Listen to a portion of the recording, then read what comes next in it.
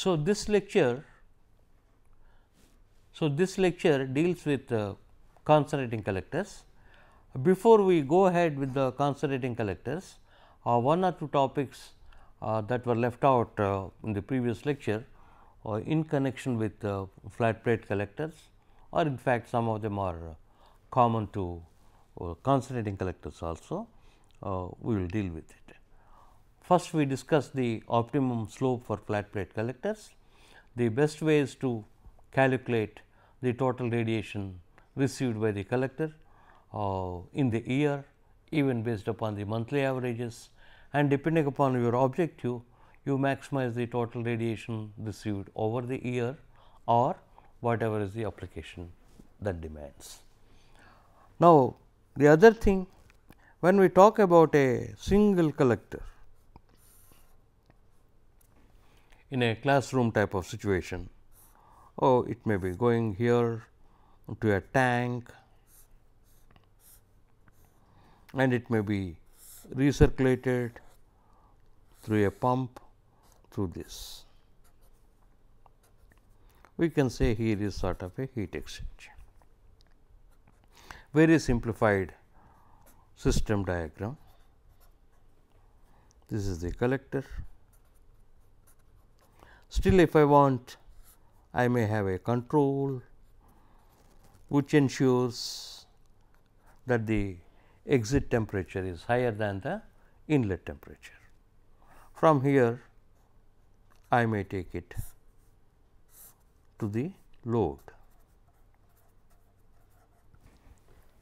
So, if there is no heat exchanger, I can assume effectiveness to be unity, that will come to about its simulation later. So, it is very nice to talk about one collector, and then also people say why not we use the optimum angle every month, change it once a month. So, it might not be a very bad idea, but now imagine a solar water heating system.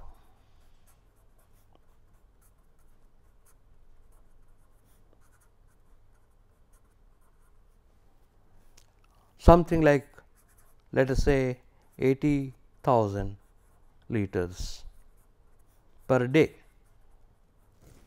I am not exaggerating. I have known larger systems than this, which I will mention a little later, supplying energy at about 70 degrees centigrade. So, this will require approximately, if I may say so, 80,000 divided by 50, that comes to 1600 meter square.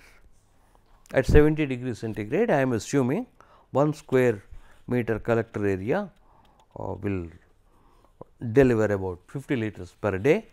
So, this comes to about 1600 meter square.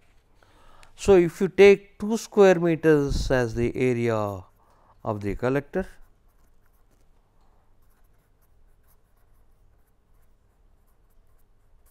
there will be 800 collectors, all of them connected to each other. So, it is not a easy thing to change the slope every day and every month. Consequently, depending upon the application, we find the optimization. That is what we were trying to say in the earlier topic that we considered. Now, the solar collector arrangements. How do I connect these 800 collectors, or just let us talk about a less number for the convenience of drawing, maybe 12, 13, 9 or 16 collectors. One way is, I will take it for the time being, just 6 collectors.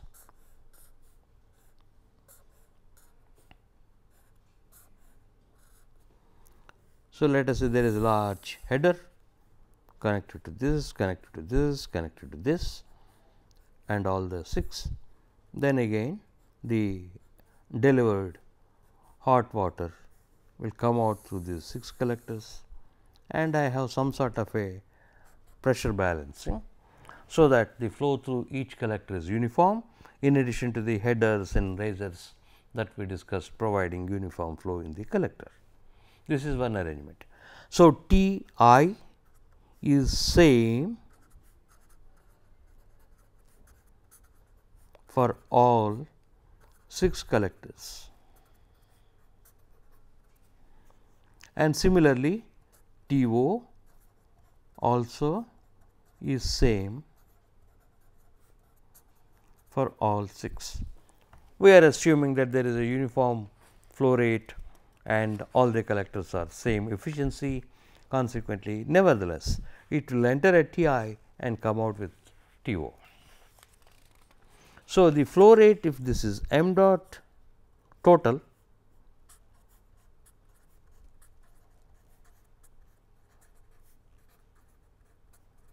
we have got m dot upon 6 through each collector.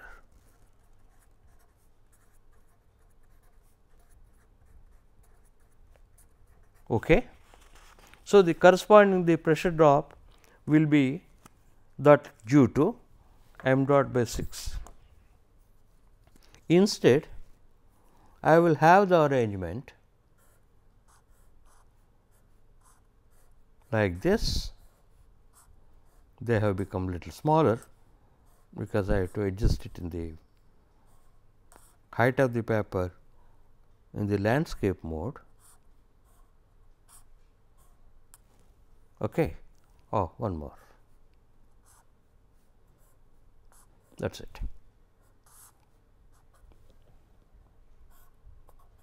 So, this centers at T I. In general, this may go out at T O dashed, which may be different from T O when they were all in parallel. This is collector number 1, 2, 3 and 6 m dot. So, m dot flows through all collectors. So, this has got the advantage of a uniform flow rate, perhaps better maintained through all the collectors, but 6 times the flow rate will be going through each collector. So, I can expect delta P higher in this arrangement for this arrangement compared to a parallel.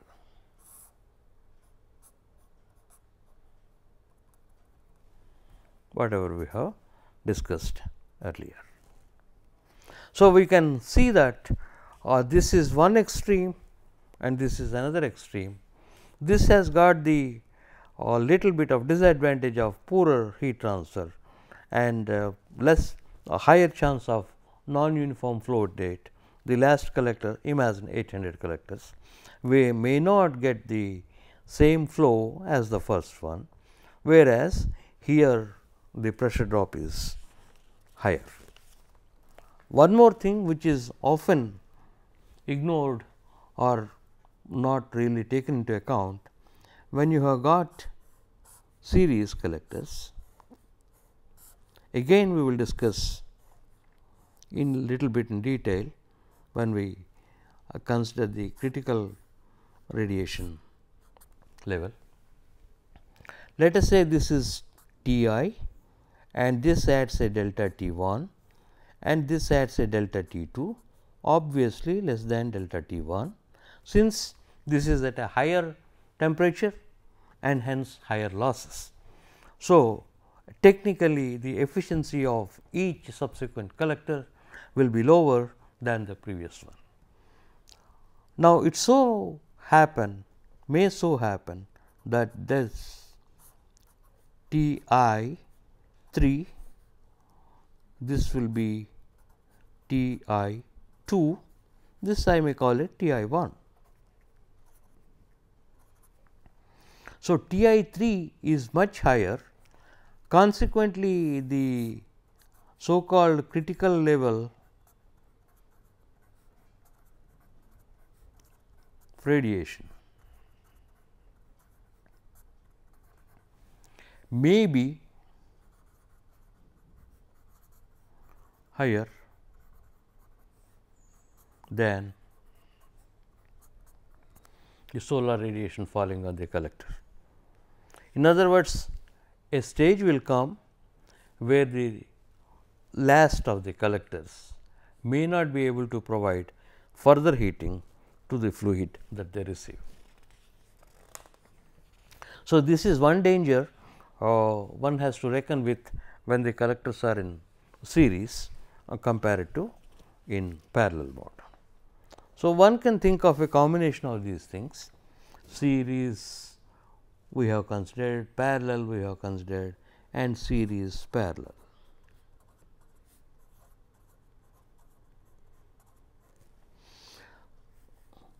So, 3 collectors over here, they are in series and they are in parallel with another 3 collectors.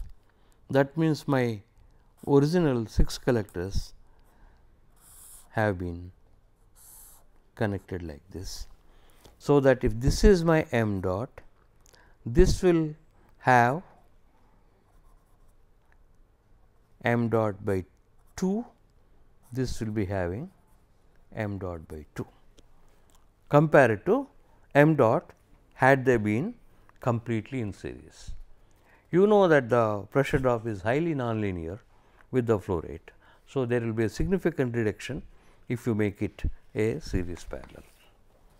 The other way around could be parallel series, though technically they are distinguished, but the idea is the same. These are in parallel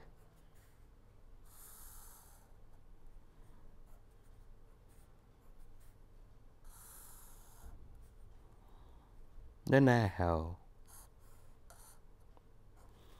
So, this is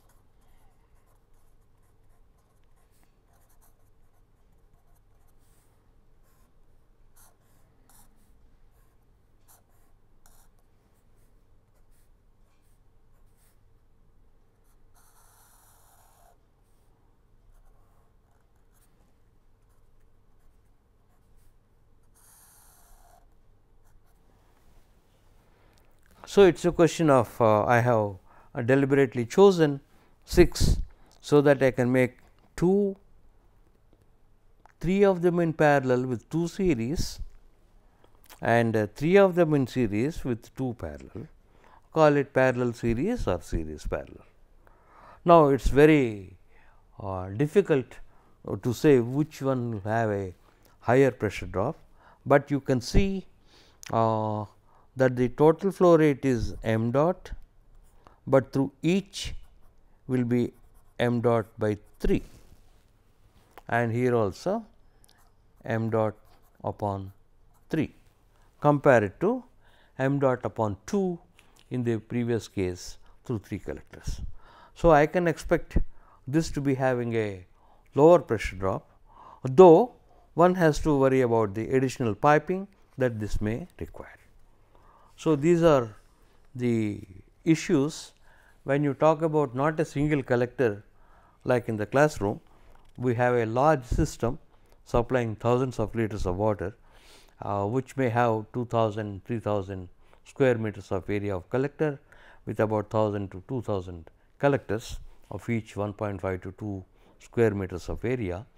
For n number of reasons, one has to connect them in parallel or in series or series parallel combination.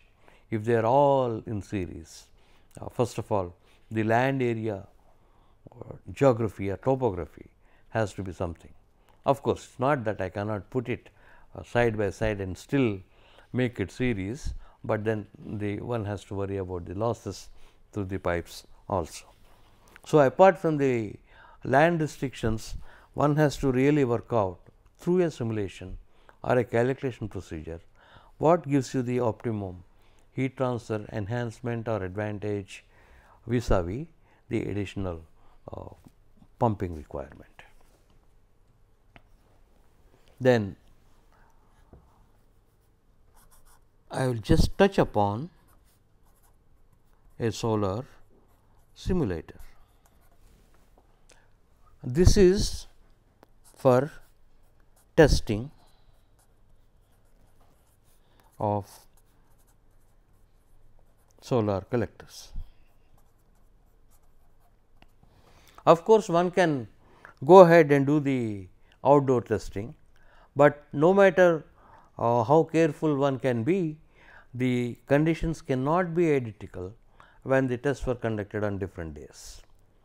So, if you want to compare two designs, then outdoor testing, if the difference in the efficiency is 10%, 8%, one can take cognizance of, but then if it is 1 or 2%, the uncertainties owing to the different climate conditions may be larger than the difference in the efficiency that it is shown. Consequently, it may be a little tough to take a decision about which collector is superior in case apart from the cost consideration. One is 37% tested in February and the other is 39% tested in summer. I really have no idea which one is really superior. So, it is very difficult to assess that type of a small difference.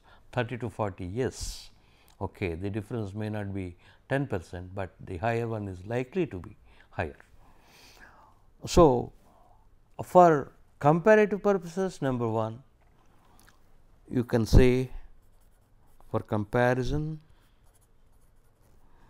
and for indirectly research and development,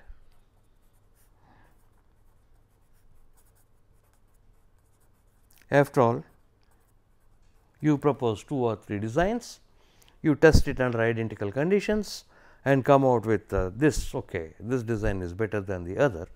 Then invariably solar simulators are used. In addition, the advantage is that not only you can have a controlled solar radiation, it can be done indoor and it can be done all the 365 days of the year without worrying about rain, high wind or any cloudy condition, etc.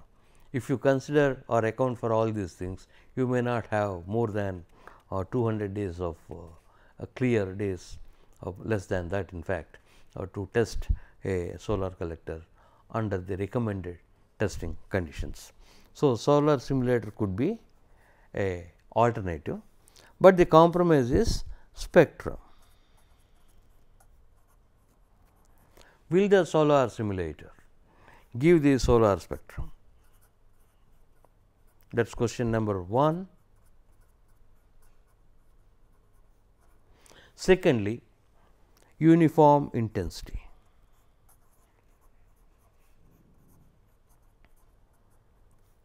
After all, though the sun is at a large distance from the earth, the size also is pretty large and intensity of the solar radiation on collector can be expected and is uniform. Whereas, if you have a solar simulator, depending upon the distance from which you keep the solar collector and the simulator, you may have a difference in the intensity on the collector surface. So, usually halogen lamps produce a spectrum close to solar radiation. So, one can think of a bay of halogen lamps. Philips makes them in India.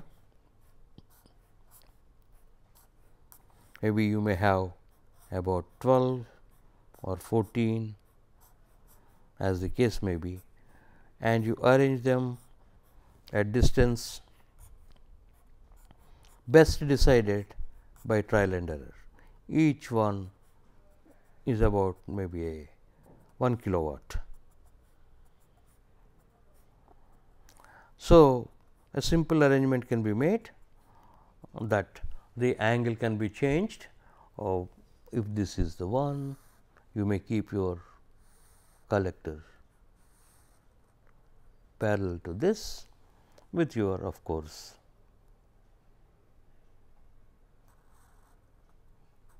flow and other instrumentation. This is your simulator, and you use a pyranometer on the collector surface and ensure whether the intensity is uniform or not, and if it is within plus minus 5% or so, it is okay, and you can bring down, if necessary, move it nearer. If you want a higher intensity, move it away, that is one way, or change the voltage. Voltage applied through a variac can be up or can be down, of course, within 220 volts supply limitations, and then you can go down to 100. Then once again the problem is that of the spectrum. If the voltage is lower, it may not produce the same spectrum as that at the full thing. But simulator results can be depended upon to the extent of establishing relative performance of different collectors.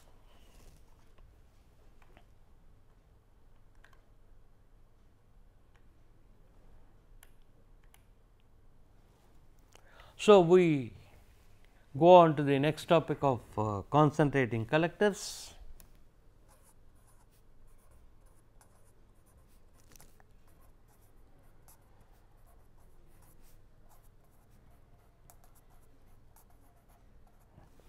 So, we explored improving the efficiency or the operating temperature for the flat plate collectors through 1 or 2 or more glass covers, better insulation and even evacuation, though it may or not be practicable to have a completely evacuated flat plate collector. So, the next idea is to have what we call concentration, and the very early type of concentration you can see it in the form of mirror boosters. So, if you have, I will first give you the configuration, so that you will understand the whole idea. Suppose I have a parabola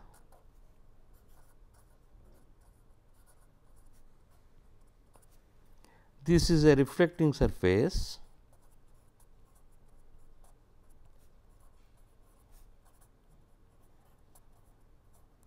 and this is the focal point. So, all the rays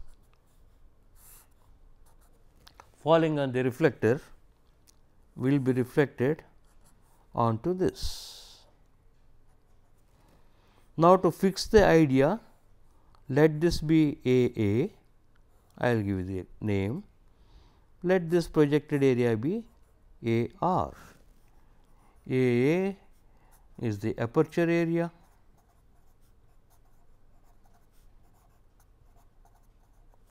and AR the receiver area.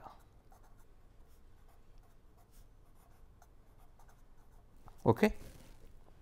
So, whatever radiation is received by this aperture is reflected onto AR. So, now if I write the energy balance, QU should be equal to IT times some optical efficiency, I will call it for the time being, times AA. So, my solar radiation IT is based upon the unit area of the collector or the aperture area, sorry, minus the losses that will be taking place from the receiver at temperature TR and the ambient temperature TA multiplied by AR. So, now the collection is through AA and the losses are through AR, which AA is let us say much greater than AR. So, now if we try to write it per unit area or like in the standard form, I can write it as AA times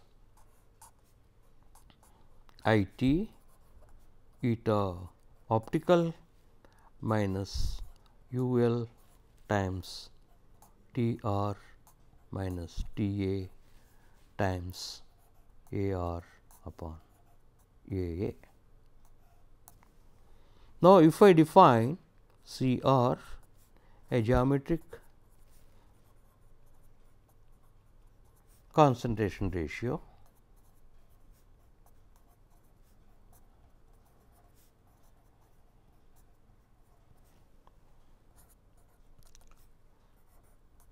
AA by AR.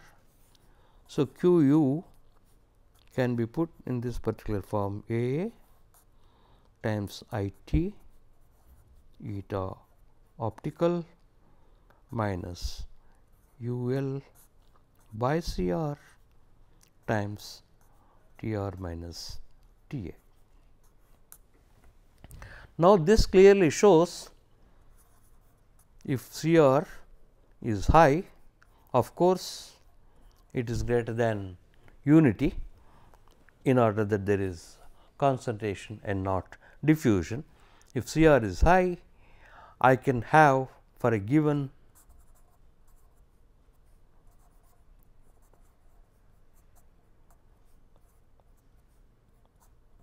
TR can be high. If you compare with a flat plate collector, if I choose this concentration ratio as something like 10, I may have a delta T 10 times larger for a given UL at the corresponding critical level. So, this is essentially increasing the effective intensity of solar radiation on a receiver area AR collected from an aperture area AA. So, this receives what you need is focusing. So, the solar radiation that is coming onto this parabolic reflector should be always parallel to its axis, otherwise it will not be concentrated at the receiver where it is kept at the focal point. So, this also can be done with a reflector as we have discussed or with a refractor. Many of us might have had experience in trying to burn a paper with a convex lens and sun's rays, childhood, and then a paper and it gets burnt, because all these rays are concentrated at a finitely small area. So, here are certain pictures that will show you different concentration methods. The first one is almost like the mirror booster which we have discussed. Okay? Basically, these two are the boosting surfaces which will come over here. This will directly receive and this will be reflected, this will be reflected onto this. And of course, which we have discussed, this parabolic, or it could be even a paraboloidal. If you see the dish antenna, it will be of the same shape, and here is the focal point and the sun's rays coming onto this will be reflected onto the receiver. So, when the size is a limitation, people have, you can see a heliostats, smaller mirrors or lenses focusing onto a central receiver. so that breakage of one does not bother the remaining ones. So, you can have a Fresnel lens that is essentially something like this at okay, micro grooves, this may be up, and then how does it go? Okay.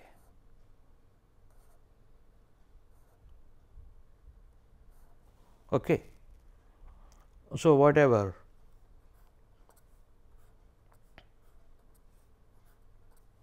is through the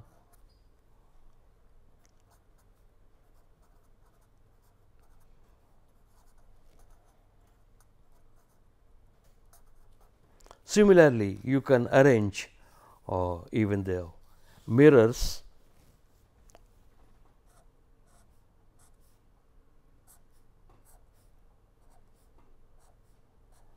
like this and onto a central tower.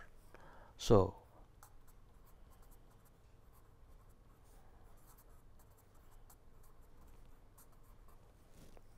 you have sun's rays reflected onto this.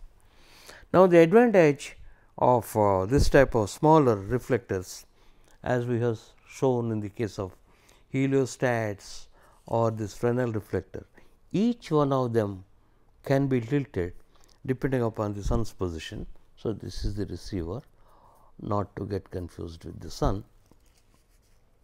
So, you need some sort of a orientation or tracking of smaller pieces of reflectors than one large piece. And let me ask a question. Can you give me any device where there is a Fresnel refractor? Your OHP, overhead projector, has a Fresnel refractor. If you look through the top of the overhead projector, you will find something like your high school experiment of Newton's rings. That is a Fresnel lens. That is with a die, minutely varying angles of grooves that will make the focus and then reflect the object or the paper that you place on the overhead projector.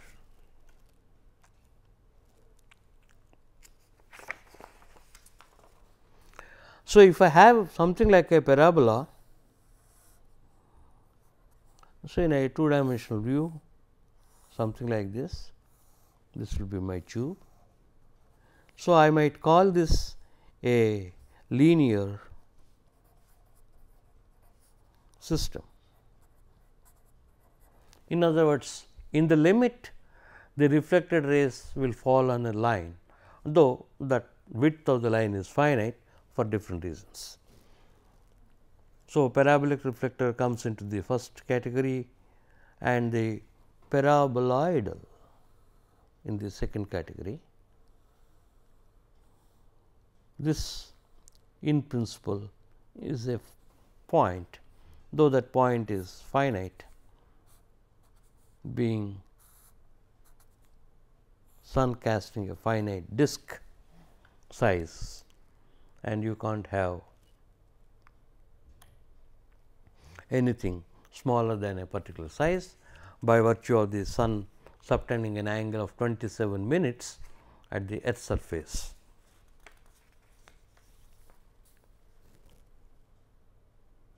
Now, so far so good, but then I have to see that the rays are parallel to the reflector axis. So, this requires continuous tracking. That means, my collector, as the sun goes from east to west,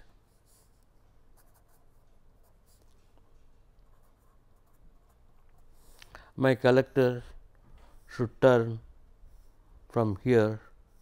Okay, it does not move, but just to emphasize, this is here and this is here, normal to the aperture plane. Okay. So, this has to turn from east to the west, whatever may be the angle, that we do not know still. So, this requires tracking, otherwise it does not work.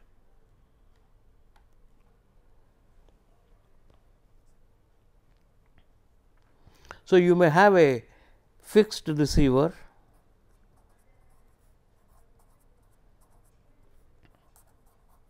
and a moving aperture, that means the reflector.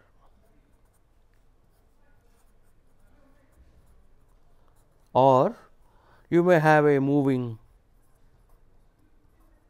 reflector, moving receiver, sorry, I am writing only on the other side, and a fixed reflector. And there is one more configuration one can think of, so that one does not come in the way of reflected sun's rays. Let us say it is a paraboloidal, and this is a mirror, this is also a mirror. They will be reflected onto this mirror, and it will come over here. Then you may have a pot, maybe a tea kettle. Okay.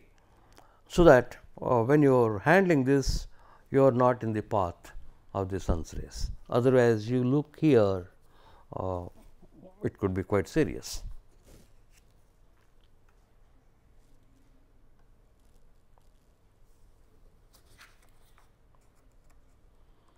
So, ideally, if I want to follow the sun's rays all the time, my reflector has to have a 2-axis tracking from east to west and keep rotating up and down, because the sun goes from east to west along an arc, and that arc angle depends upon the season, right. So, if you have a surface, you will be going from, let us say, east to west. In that process, it may be also swiveling, in order that the sun's arc will be in the plane normal to the aperture.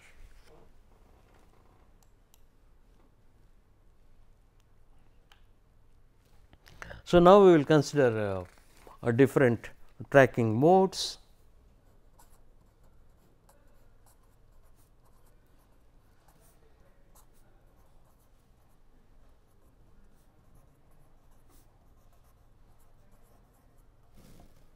So, mode 1, the collector,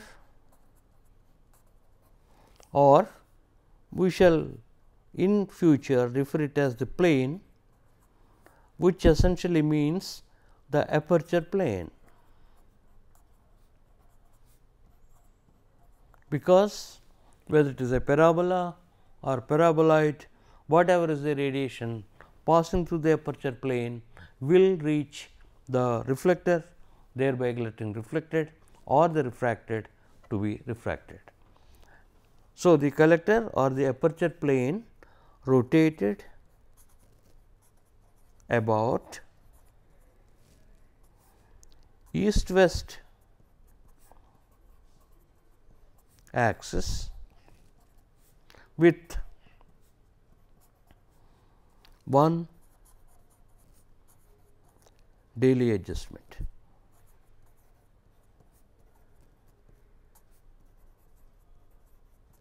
Such that the sun's rays are normal to the aperture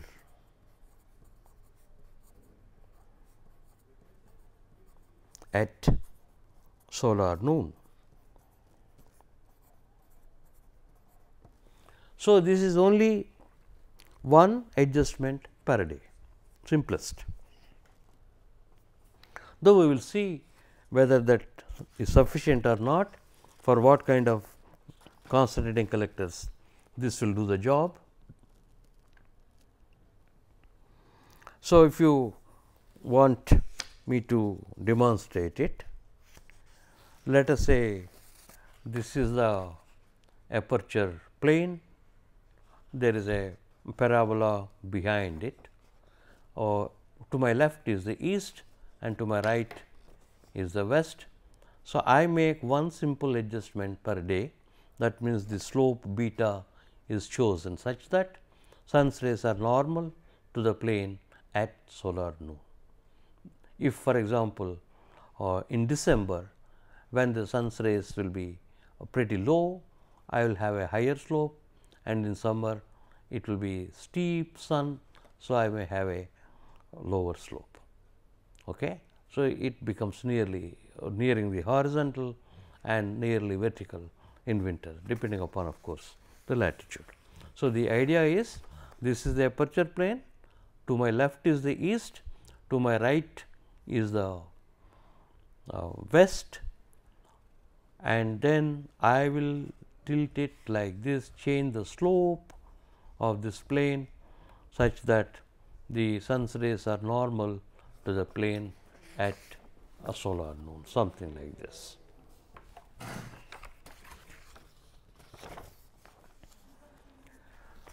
So, if you take for this arrangement,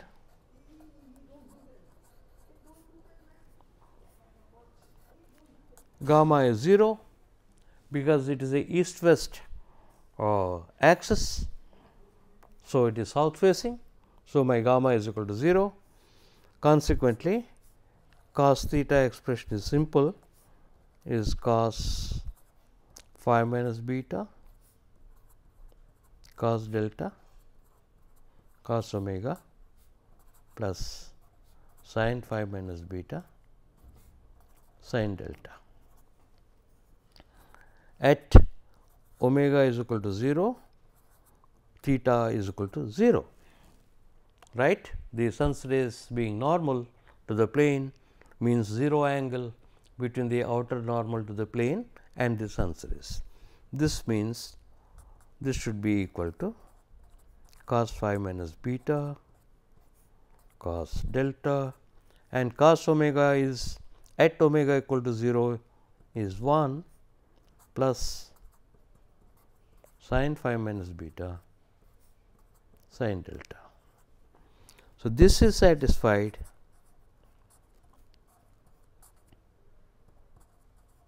if phi minus beta is equal to delta, right. Then this becomes cos squared delta sin squared delta. Cos squared delta plus sin squared delta is always equal to unity. So, I choose phi minus beta is equal to delta or beta is equal to phi minus delta every day. That satisfies my tracking mode. The sun's rays are normal to the aperture at the noon time, providing the minimum angle at the noon time. Consequently, during the rest of the time, for a south facing fixed surface for the day will be having a minimum of angle of incidence.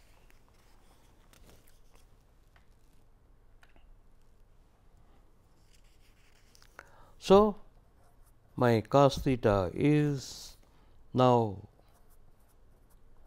cos squared delta cos omega plus sin squared delta. So, tracking mode 1 and beta is phi minus delta, because if you look at the top equation, it does not contain phi, it does not contain beta. So, in that sense you will not have complete information what you should do about the tracking mode, but this is basically to tell that the aperture plane should be having a slope given by phi minus delta, then cos theta is given by this expression. And you have got a tracking mode 2 .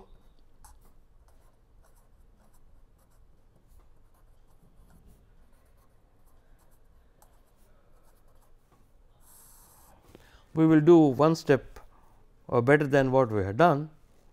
Again, a east west horizontal axis,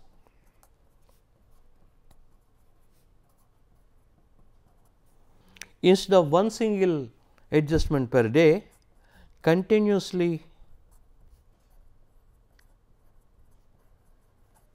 adjust such that theta is minimum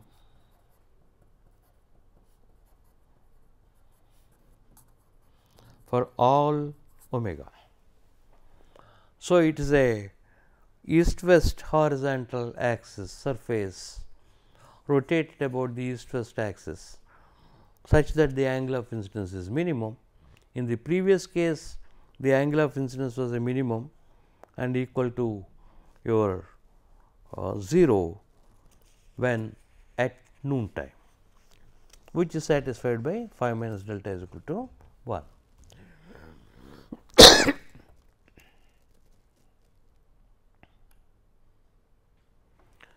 So, that is what is written here. A plane is rotated about a horizontal east west axis with continuous adjustment to minimize the angle of incidence. Since the aperture plane is facing south, again gamma is 0. My cos theta is given by the same expression, cos phi minus beta cos delta cos omega plus sin phi minus beta sin delta. Now, our objective is to make theta minimum. So, what we do is we do d by d beta of cos theta and equate it to 0. That will give me the condition phi minus beta is given by tan inverse tan delta by cos omega. So, this is B or the tracking mode 2. Now, let us see if omega equal to 0, this means phi minus beta equal to tan inverse tan delta equal to delta, same as A. So, tracking mode 1 condition that the angle of incidence is a minimum at solar noon needs to be satisfied, and it did if phi minus beta is tan inverse tan delta by cos omega at omega is equal to 0, and at any other time I have to choose my phi minus beta according to tan inverse of tan delta upon cos omega. So, if you substitute in that, now I will get my expression for cos theta as 1 minus cos squared delta sin squared omega whole to the power 1/2, right.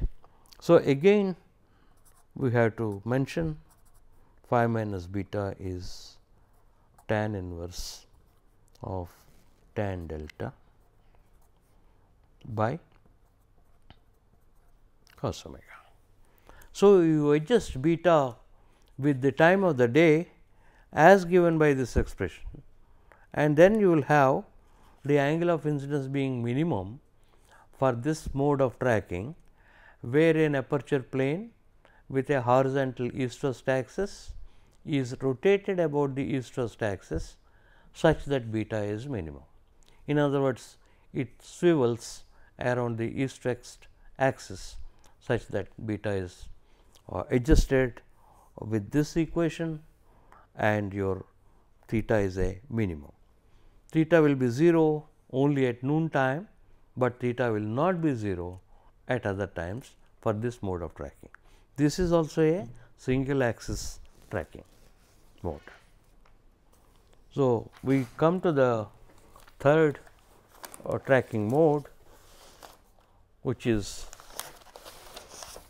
a horizontal north south axis with continuous adjustment to minimize the angle of incidence. This requires a little bit of explanation. This is my aperture plane. To my front is the south, let us say, to my back is the north, and this is east, and this is west. To my right is west, to my left is east. So, if I face the aperture towards east and keep on rotating it about the north south axis, which is horizontal, I will go from east to west, and at each instance I am changing the slope of the surface by certain amount as given by the whatever expression we are going to get. So, previously we had a east west axis, now we have got a north south axis. So, this should be rotated from east to west as sun goes, rises in the east to sets in west. So, now you can see from the definition of the azimuthal angle, if you take the projection of the outer normal to the surface, it will be always minus 90, that means towards the east, okay, as long as the time is before solar noon. After solar noon, it will be towards west. So, my azimuthal angle will be plus 90.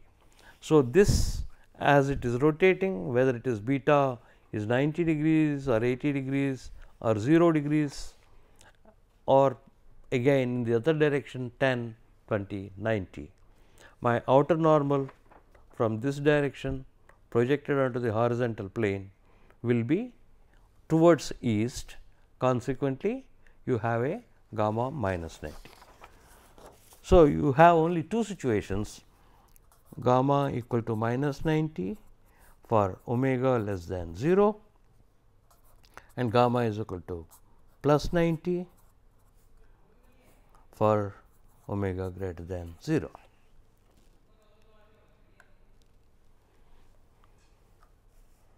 So, the general equation for cos theta, if I choose to examine for let us say gamma equal to minus 90